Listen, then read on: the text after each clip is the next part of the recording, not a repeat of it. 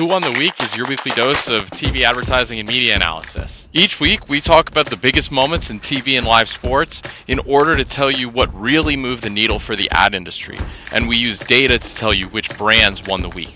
I think a Polestar ad is typically around 300 to 350% more effective. The average ad effectiveness in the finals this year was up 30%. If you're an advertising or media professional that obsesses over TV moments that matter, that raises the volume during ad breaks, or really wants to know what drives business outcomes within TV advertising, then Who Won the Week might be the show for you. There's a lot of excitement surrounding women's sports. Caitlin Clark, man. See you next week.